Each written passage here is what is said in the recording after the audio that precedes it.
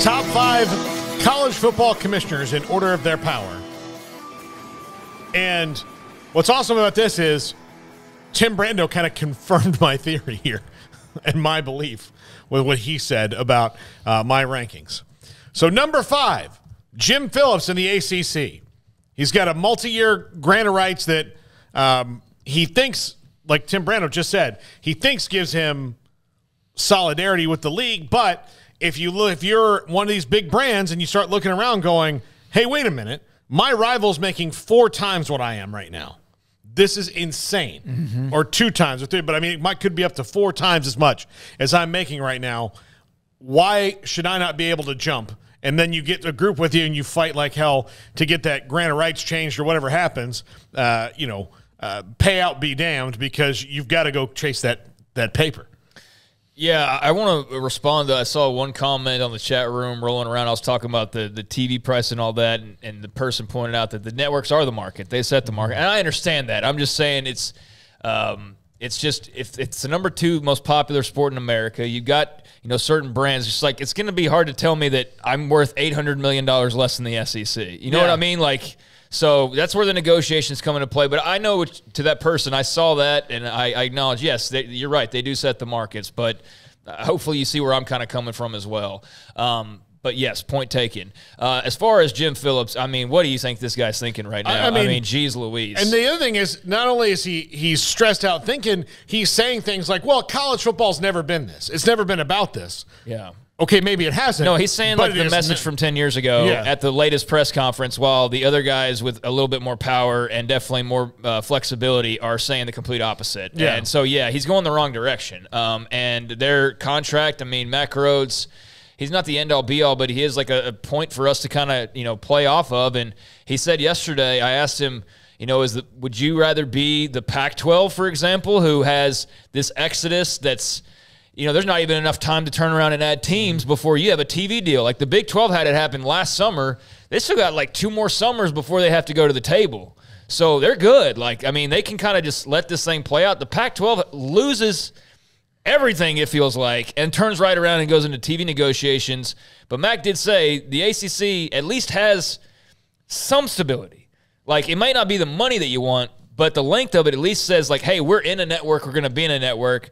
But, yeah, like how he makes up for that money part of it, that's going to determine what the ACC looks like, by the end of that contract, or even if they reach the end of that contract. But it's not an enviable position outside of just having that stability of a contract, but it's not even a favorable one anymore. No. Number 4, George Kliavkoff.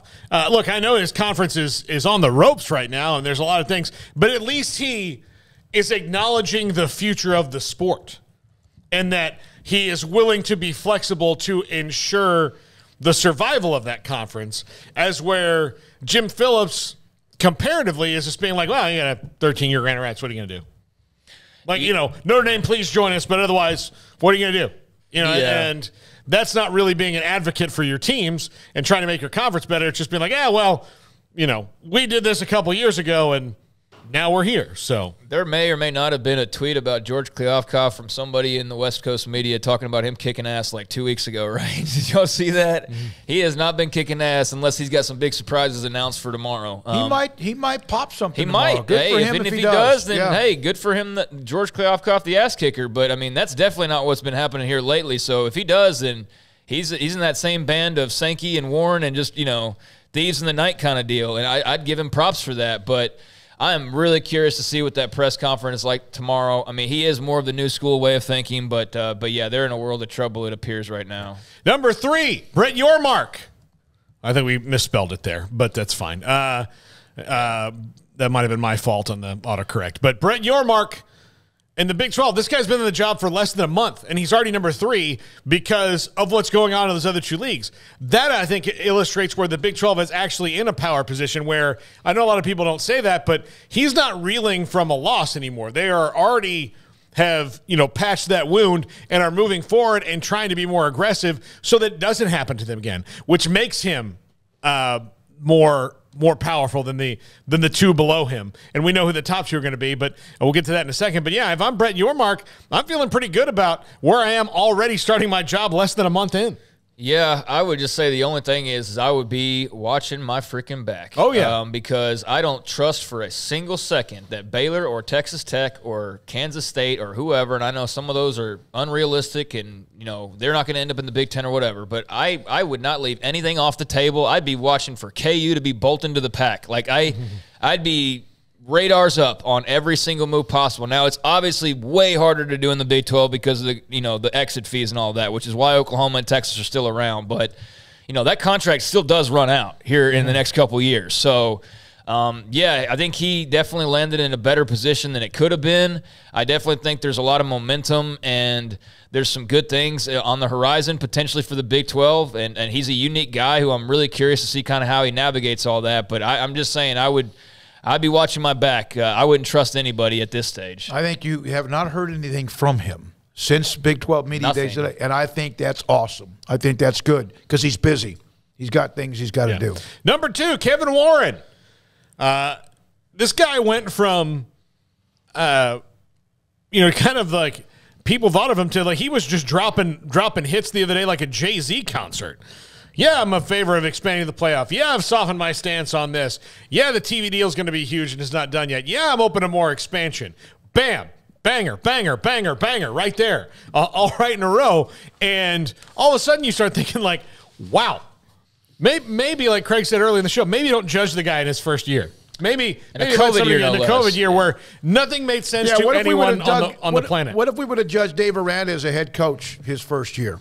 Yeah, no, I mean, Warren's definitely done, I don't know if it would be a 180, but he's definitely, changed the perception, certainly of not only him as a big power broker in college football, and obviously for just the casuals like I mean, it's the casual person who doesn't work with him or hasn't, done deals with him in the past or whatever. Those guys all knew what to expect, I'm sure. But, yeah, I mean, he came out swinging.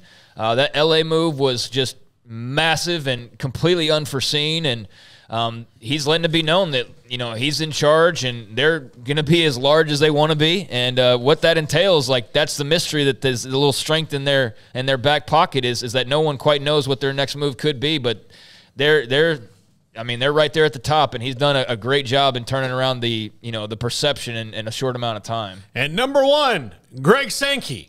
Why is this? Because I say so. Greg Sankey. That's what he can do.